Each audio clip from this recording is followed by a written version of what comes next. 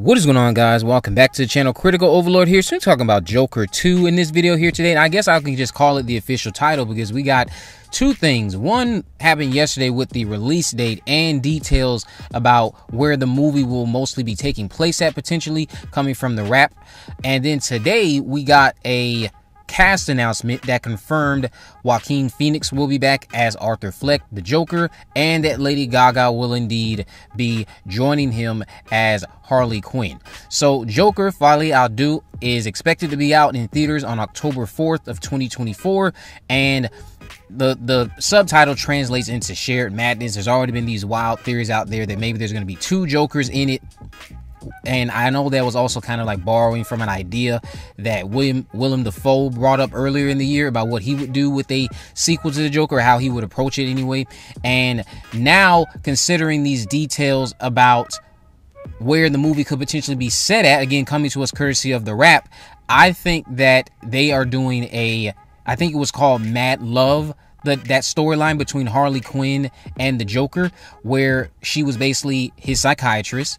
They, of course, met in Arkham Asylum, which is where it's reportedly supposed to be taking place primarily. And then they fell in love, or she fell in love with him, and she ends up helping him escape. Because it says, according to an insider with knowledge of the project, a lot of the Joker sequel takes place inside Arkham Asylum. It's not saying how heavily how the location necessarily plays into the movie heavily, other than that a lot of it takes place inside of Arkham Asylum. So what I'm assuming is that they are doing a Mad Love storyline where Arthur Fleck, who we know ended up being kept at Arkham Asylum, it seemed like at the end of the 2019 film, will get a new psychiatrist, because at the end it was presumed that he killed the one that was in the room with him when he was laughing about something. She asked what was so funny. He said, "You wouldn't get it."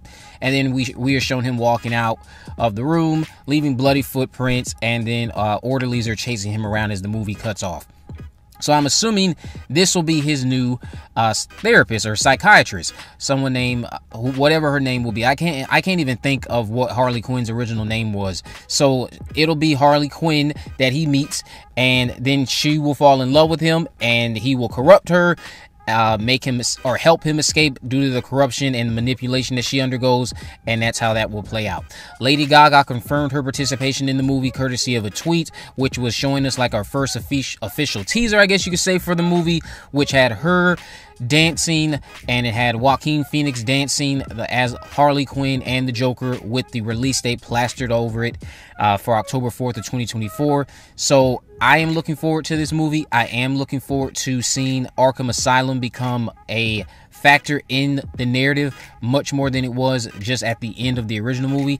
So if it ends up taking place primarily in Arkham Asylum, then that tells me they are going to go in that route of telling that love story between these two, and how this corrupt man corrupted this therapist at this asylum and made her become an accomplice and assist him in his efforts to escape.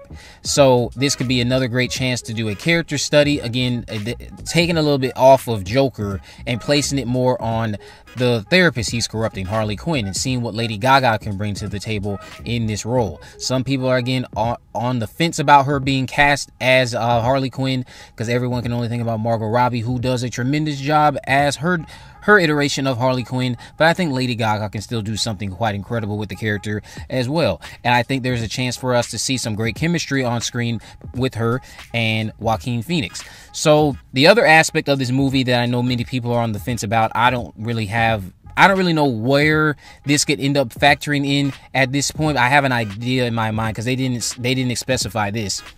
The teaser gave us a glimpse of that's what they're going to do, though. The musical aspect, the movie being a musical. If it ends up going in that musical aspect route, which it, again, seems like it is doing, where does the musical aspect come in? What I'm thinking of in my mind at this point is a movie in which Harley Quinn is imagining herself over time throughout the movie, during these different sessions she has with Arthur, and falling more in love with him with each new session. She starts to then imagine herself with him outside of the asylum, and she's just singing in these montages that occur in her head. That's how you can factor in the musical element. They don't necessarily have to make it a full-fledged musical where it's like Grease or In the Heights or any of these other musical films that are well known. They don't have to do anything like that. It could very much just be something that's occurring in Harley Quinn's head, where she imagines life with Joker, and she just imagined these things with musical numbers, and that could be how they factor it in. Or if they decide to make it where they are running around the asylum singing and dancing, that's fine too. It all just comes down to how it's depicted on screen. We basically have a lot of dance sequences, not a lot, but one iconic stairwell dance sequence, I would say, in the original Joker film. So I would love to see some more of that incorporated into the sequel. And then tossing in Lady Gaga, you know, who already has a tremendous voice. She just put out one of the best songs I've heard from her in recent memory with that Top Gun 2 soundtrack song. I think it was called Hold My Hand, a beautiful song. So I can't wait to see how she brings the character of Harley Quinn to life, what her iteration on the character will look like, and I can't wait to see how they explore this dynamic between Harley Quinn and Joker, assuming that's the route they're going to take, telling us the mad love storyline in which Harley Quinn is Arthur Fleck's therapist, and over time, with each new session that she has with the man, she becomes more corrupted, becomes more invested in these insane topics he brings up, and he's just manipulating her to get on his side, and ultimately they escape. That could breathe into a trilogy closer for Joker 3 if you want to take that route, and they could be running amok all around the city. And again, there are already people I know that don't even think this sequel that we're getting is necessary. I can understand where you're coming from. I'm not saying it's necessarily necessary to have a Joker sequel, but it's something that I know many people also want to see, only because of the fact that that first one does have an audience and a fan base, and it did so well. I think it made over $1 billion. So I'm not surprised going off of the business aspect, because that's primarily what will draw in a sequel discussion.